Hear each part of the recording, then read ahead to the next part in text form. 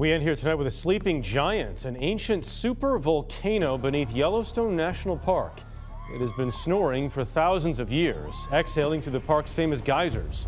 As Jamie Yukas reports, recent eruptions have some wondering if the giant is awakening. Long before history was written, magma and volcanic ash transformed the Earth into the planet we know today. As our planet got older, the eruptions gradually and steadily decreased to near dormancy.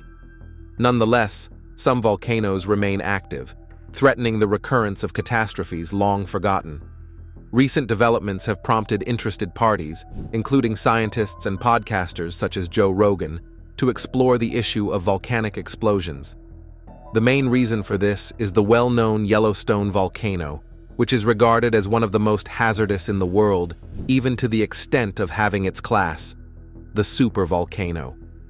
Where is Yellowstone Volcano?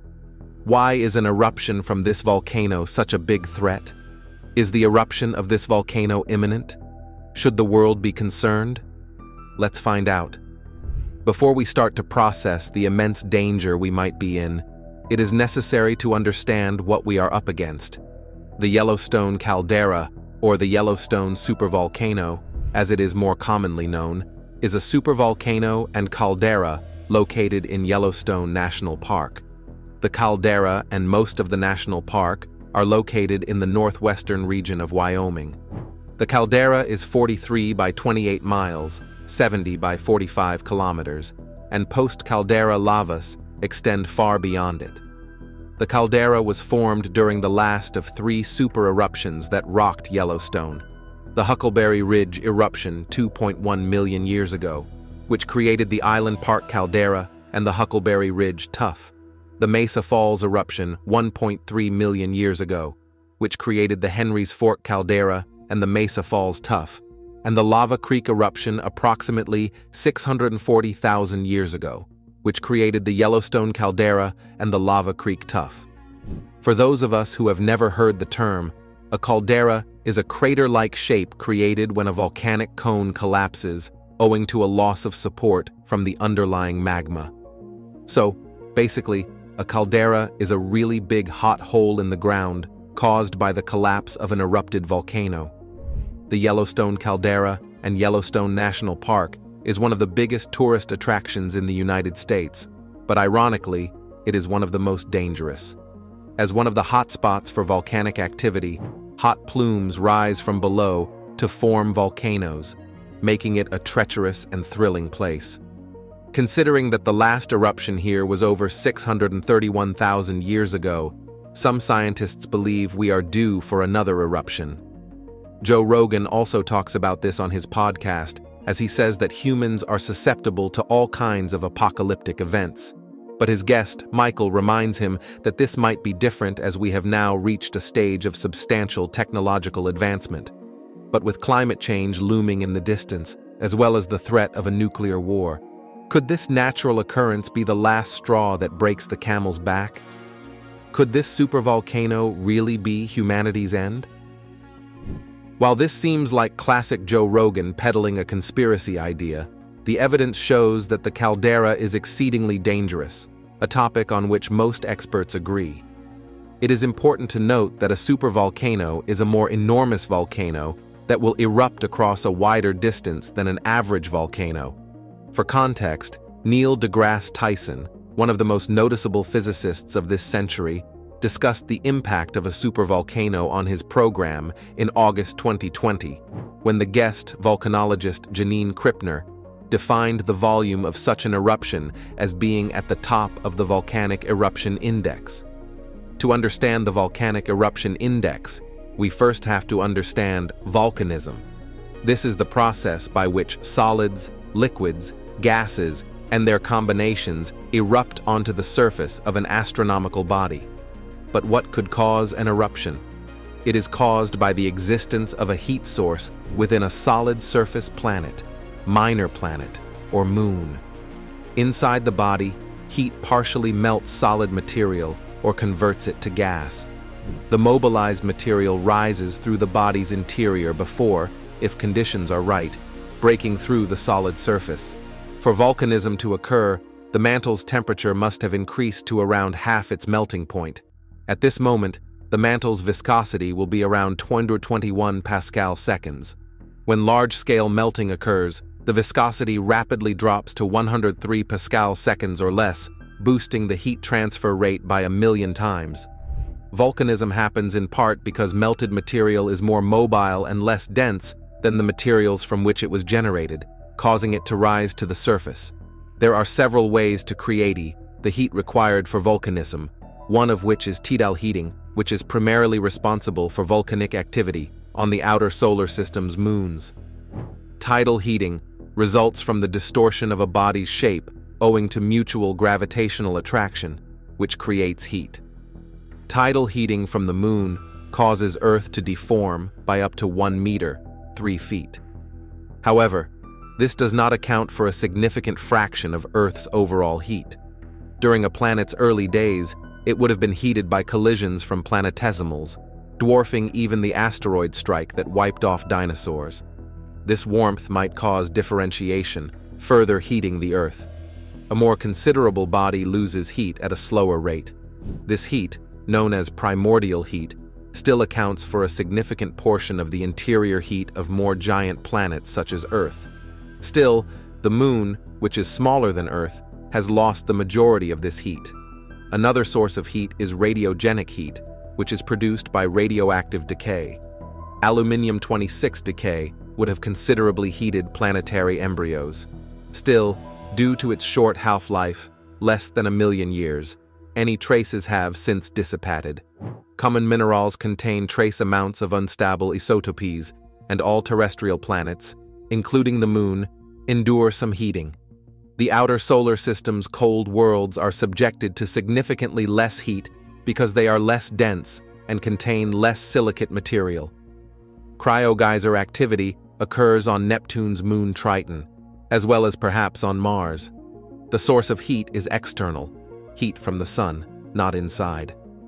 Janine also estimates that an eruption from Yellowstone caldera could cover 1,000 cubic kilometers. The Earth's surface swells as magma flows into a magma chamber, or reservoir, located around 6 to 10 kilometers, 4 to 6 miles, under the park. When the magma starts to solidify and calm, the Earth collapses.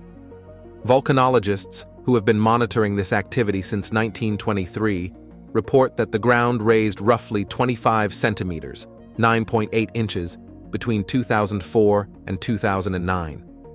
That is a dangerously rapid expansion, which might be a sign of an approaching eruption.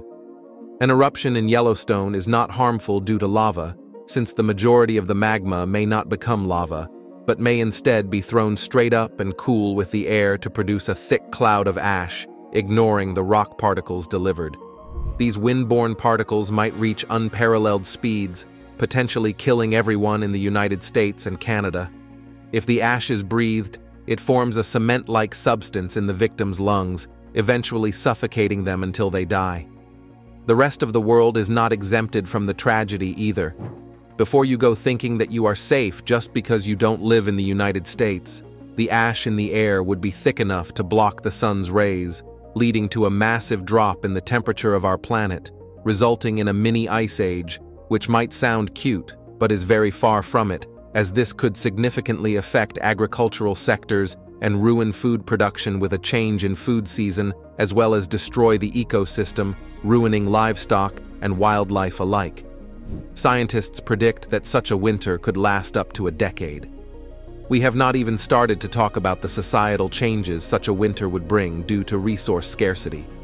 There is evidence to back this up, as in 1991, pyroclastic flows rushed down the slopes of Mount Pinatubo, generating fresh volcanic deposits up to 200 meters deep. On the same day, Typhoon Yunya passed 75 kilometers northeast of Mount Pinatubo, bringing rain and heavy winds to several regions, including Manila, Subic Bay, and the Indian Ocean.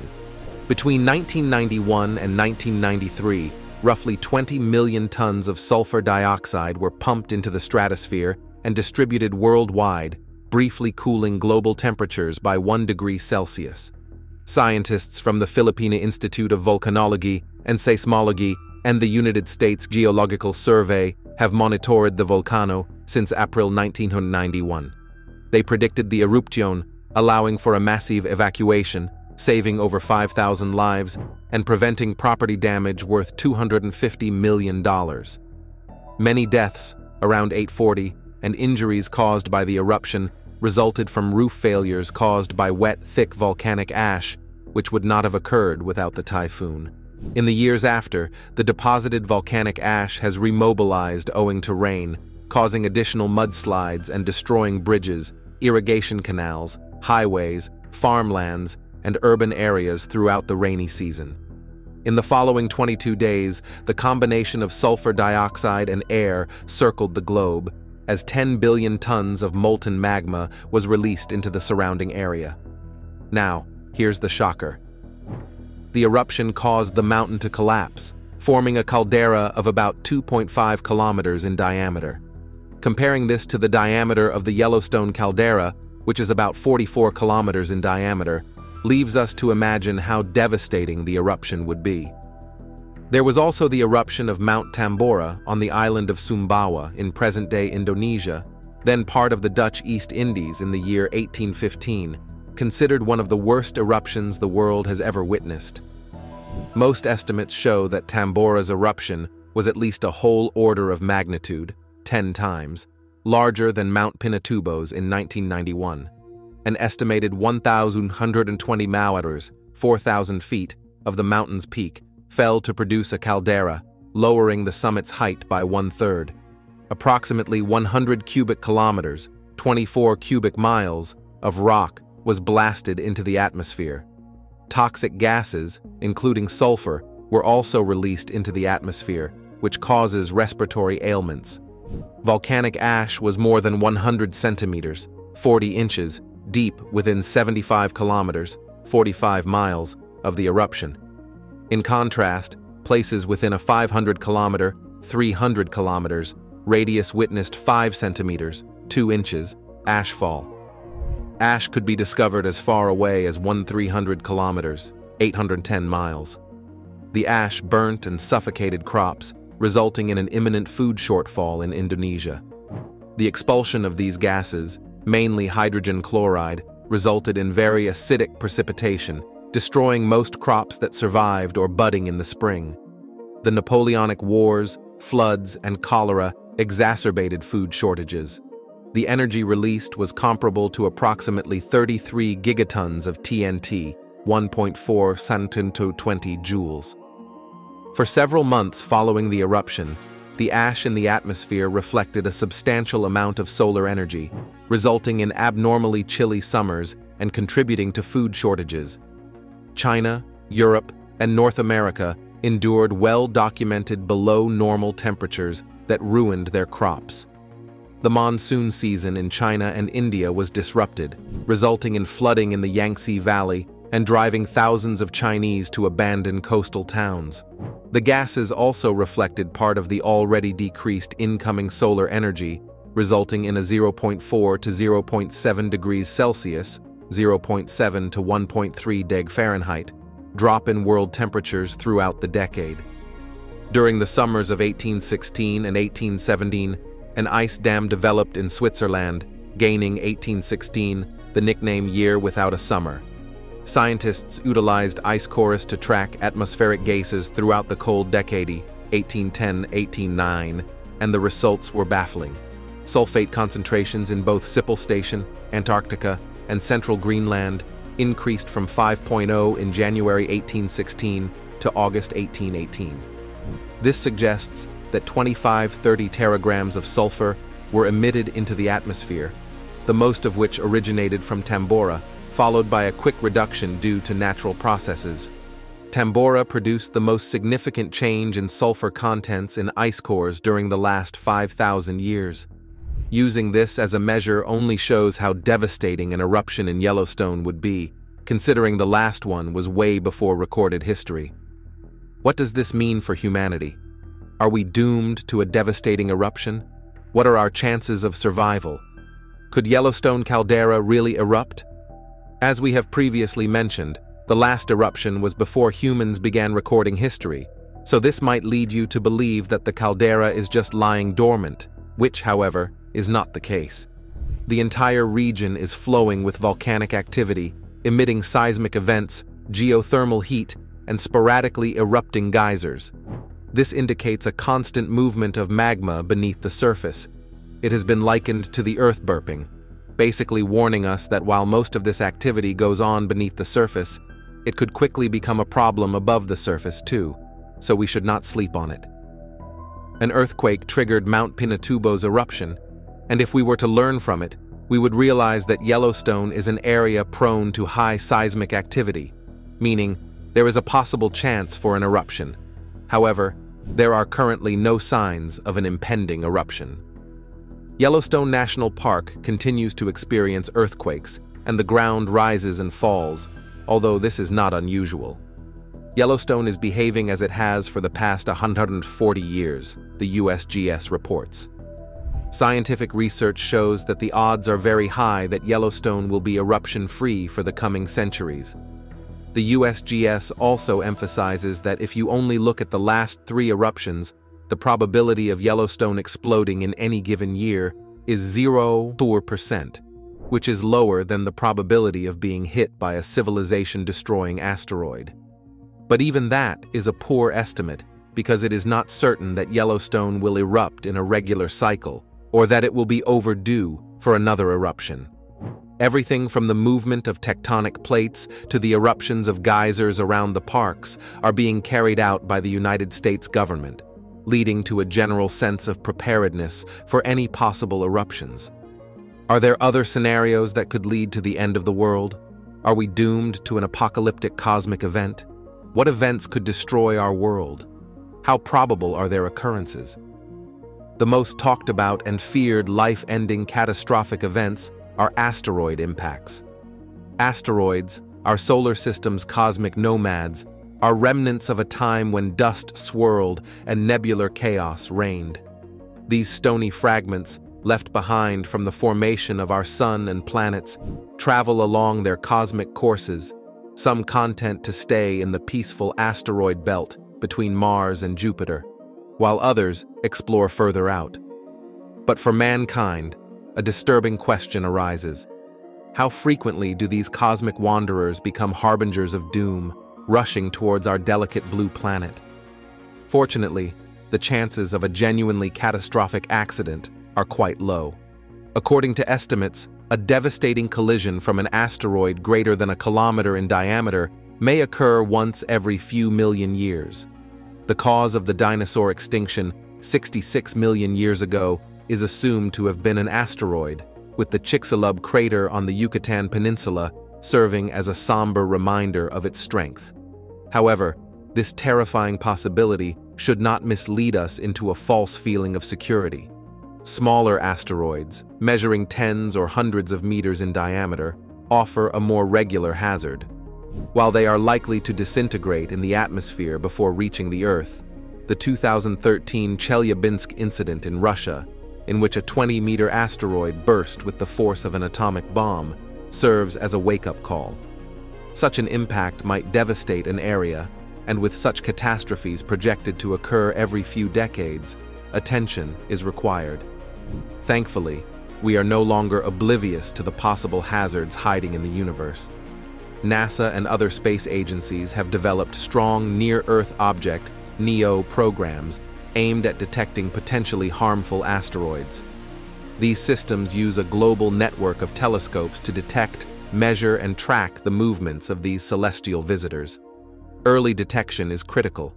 With adequate advance time, scientists might theoretically design deflection missions that use techniques such as the kinetic impactor approach, in which a spacecraft purposefully collides with an asteroid, pushing it off its collision trajectory with Earth. Our planet's history is scarred with scars from previous encounters. The aforementioned Chicxulub crater is one noteworthy example, but there are several more. In 1908, an airburst above Tunguska, Siberia, destroyed millions of trees, covering an area greater than London. The culprit was most likely a tiny asteroid or comet. These heavenly brushstrokes emphasize the importance of continual observation, and readiness. However, the narrative of asteroids is not only about celestial warfare. These cosmic boulders contain the keys to revealing the universe's mysteries. Asteroids are rich in pristine materials, including water ice, valuable metals, and organic molecules. Future space exploration efforts may mine them, yielding resources for humanity's expanding spacefaring goals. Asteroids might serve as stepping stones to establishing a presence beyond Earth, or they could provide raw materials for the construction of space stations and other extraterrestrial infrastructure.